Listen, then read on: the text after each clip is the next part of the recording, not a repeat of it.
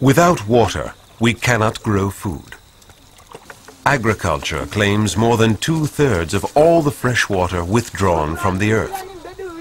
And as the world's population grows, so will our water needs. But resources are finite. So the challenge now is to improve agricultural productivity without using more water, to achieve more crop per drop.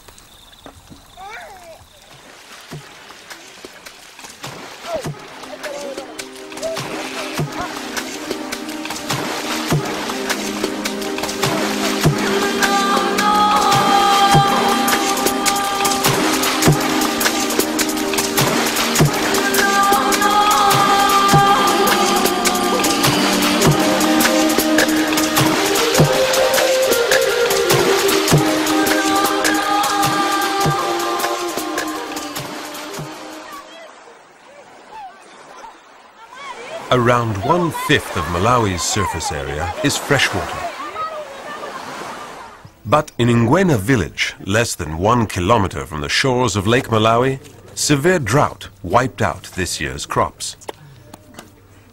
The villagers have just started work on an irrigation system. These bricks will channel their most precious resource to the fields and prevent another hungry winter.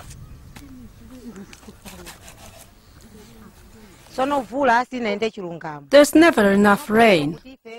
Some people started growing tomatoes using watering cans and buckets, but they realized they couldn't make any money out of it.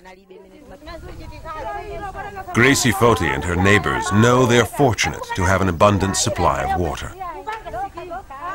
But only now, with funding and training provided by FAO's special program for food security, are they learning how to make efficient use of it. Once the irrigation project is set up, we expect to have enough food for ourselves. And we'll be able to sell the surplus. So my children and my family will have a better life.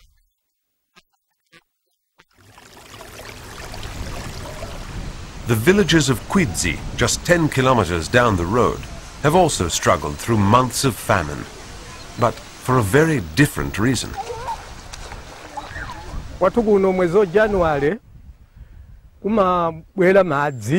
In January, sometimes there is drought, and sometimes there are floods. This year's floods buried our crops in the sand. All the maize was washed away, and nobody had anything to harvest. The land, waterlogged for months, can now be prepared for the corn seeds distributed by an NGO. It will be harvested before the rains come, and the villagers are counting on a good yield. Stephen Rubin, the village headman, doesn't blame the disaster on a lack of resource management. He simply accepts his village's fate. This is all part of God's plan. We're lucky the flood happened at 4 in the morning. If it had happened at night, many people could have died. Further north in Kasungo, villagers are intent on harnessing the elements by rebuilding the Kahuranjino Dam. When it's finished, rainwater harvested during the wet season will be used to irrigate crops during the dry season.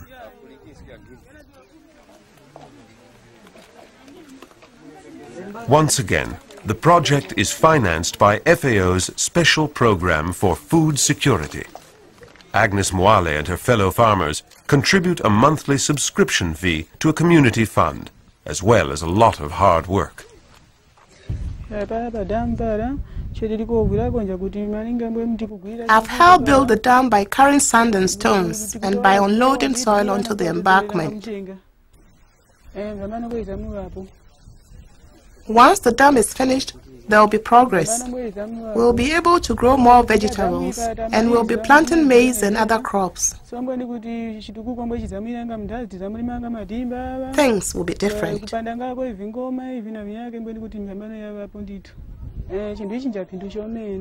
The dam is useful. Now we should get surplus crops, and that means extra money. So I'll be able to buy something for my children. Thousands of miles away in Ecuador, irrigation schemes and water management projects set up by FAO's Special Program for Food Security are well established and bearing fruit throughout the country. The Chota Valley, in the heart of the Andes, is home to the descendants of West African slaves brought over to work in the sugarcane plantations in the 18th century. Here, a project has given people like Hermerita Chala, a widowed mother of 9, grandmother of 20, the chance to learn more efficient farming techniques and start irrigating her land. I've always been a farmer, but before I didn't know the right way to do it. There are 3 or 4 of us women farmers. Around here, it's usually the men who work the land and the women do the selling. But I'm just as good as any man.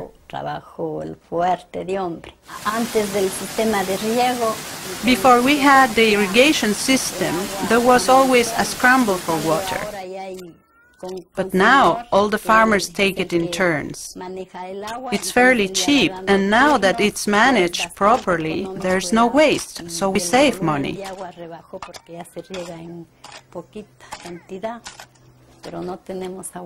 But we still don't have drinking water. Now there's less poverty. I'm not rich, but I'm more organized, and thank God I have good harvests. Water is the foundation for agriculture and for family life. Without water, there is nothing.